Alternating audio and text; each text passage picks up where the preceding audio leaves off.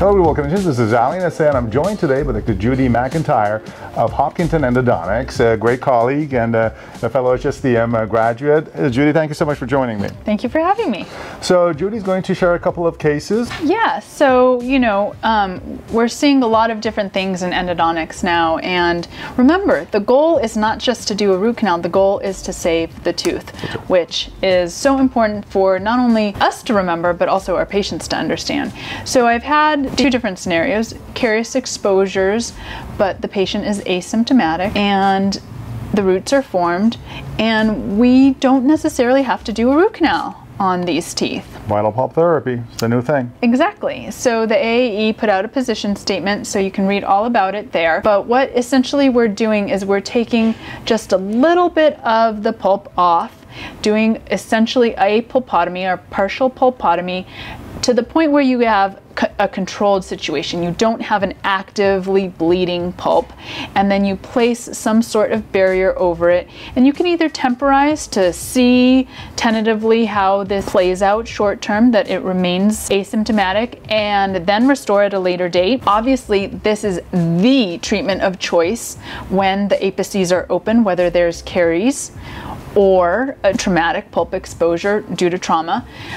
So especially when the teeth have open apices, this is the treatment choice that should be done. Right, because they have younger teeth with the open apices, have a better chance of regenerative and kind of being able to kind of fully form that apex. Fully form the apex, and also to overcome the insult from caries and other inflammation of the pulp. Absolutely. Okay. And even if, let's say at a later date, after that goal of regenerative endodontics, vital pulp therapy, is accomplished and the root has formed, then we have a much better predictable outcome because we have a root apex instead of an open area to the body that we can control, we can better control. Yeah, more bulk to the roots, so stronger teeth. Thicker dentinal walls. Closer apical construction, so easier seal. Absolutely. You know, a smaller diameter of a circle, that's always better than a larger diameter. So what is your protocol? What do you think? What should we do? So obviously treatment selection is super important. The goal here is asymptomatic teeth with either, small or large caries that gets close to the pulp. It's important to establish that these patients don't have symptoms, cold sensitivity, especially heat sensitivity beforehand. In the trauma case, you usually have a complicated crown fracture or a very, very close to the pulp uncomplicated crown fracture, and you're going to just either avoid the pulp or decide if the exposure has been long to the oral environment and contamination. You're going to take a little bit of that pulp to have a controlled environment and for you to get to the point where there's no bleeding in that pulp. So I personally use a small diamond round burr, and always a fresh diamond round burr, never carbide, and I essentially just kind of go in there and start kind of shave off the pulp, and when you can see the pulp and see that it's there and red but not actively bleeding, that's the point where you can assume that you have healthy pulp. So at that point, what I do is I take cotton pellets soaked in sodium hypochlorite and I apply gentle pressure for about 5 minutes on top of this non-hemorrhagic but very vital pulp, and then I remove it. Any concentration of sodium hypochlorite you recommend? I use full strength, 5.25%. I don't know that the literature actually gets that detailed, but yeah. So, and then what you're going to do is put a bioceramic putty, something that is not going to stain, especially if these teeth are anterior teeth, right? Remember what you're doing and the goal of everything that you're using and knowing your dental materials.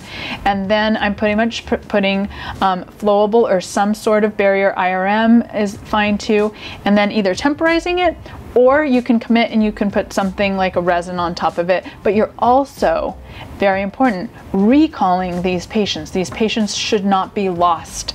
Otherwise, any sort of complication can continue to happen. You want to make sure that these patients continue to remain asymptomatic, and radiographically that the roots remain continuing in root development if they're open apices. Yeah, I mean, follow-up is super important in these cases. Absolutely. To maintain or rather validate vitality.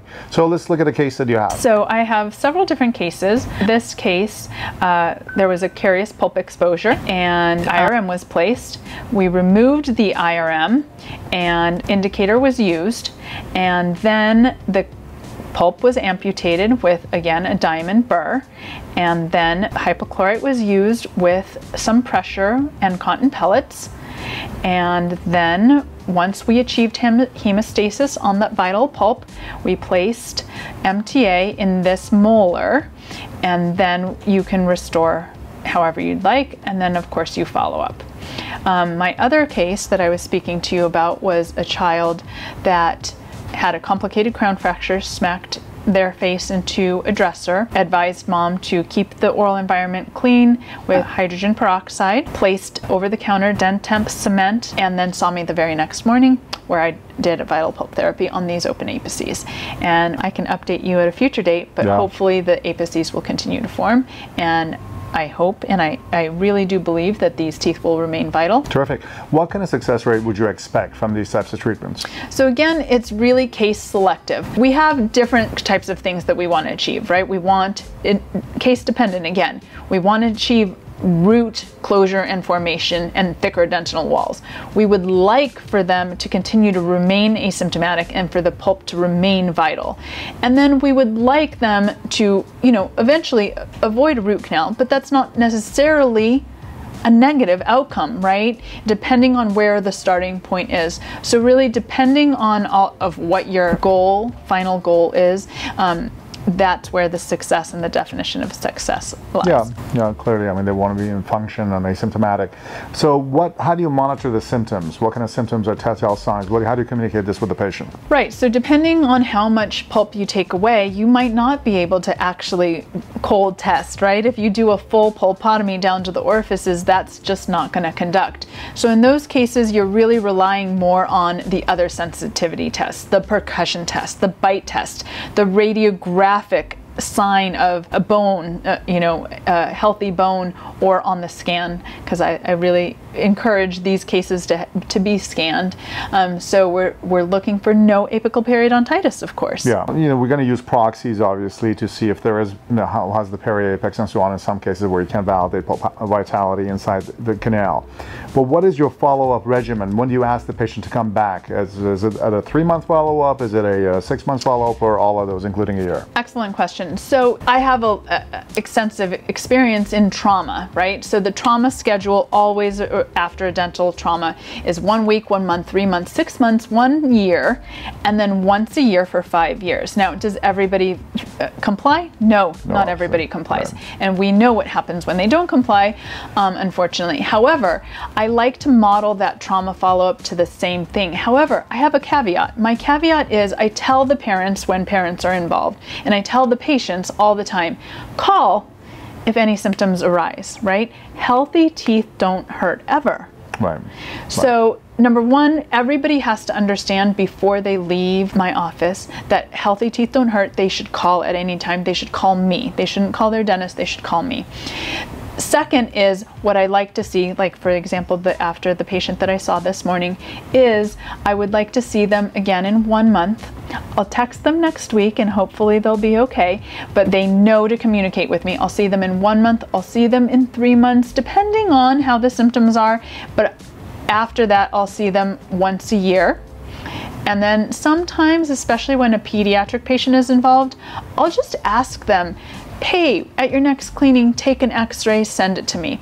Of course, you're missing a lot of information with that, right. But you're still getting a lot of information, and from that you can decide whether or not they need to be seen, especially when you add that to whether or not they're having symptoms. That's personally what I do. Yeah.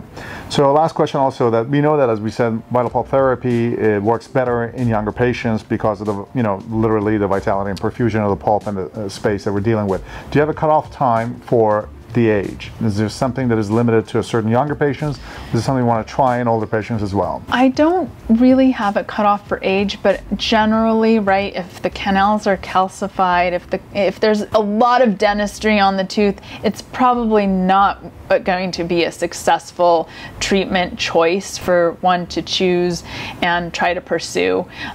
When there's a lot of sclerotic dentin, a lot of calcified canals, the pulp is pretty much at a point where, if you think about it objectively, it just can't really repair and heal. Yeah, I mean, I think part of the issue here is for people to understand is that we also count on pulp's immune capability to address any of the tiny bit of microbes that may be still left behind during our caries excavation and disinfection, so that it could recover. And the more fibrotic and less vascular the pulp is, its ability to defend itself is also compromised. So therefore, it's going to have more of a difficulty in terms of recovering. Also, of course, larger decay, there's cervical decay in these kinds of patients, in older patients, that causes it.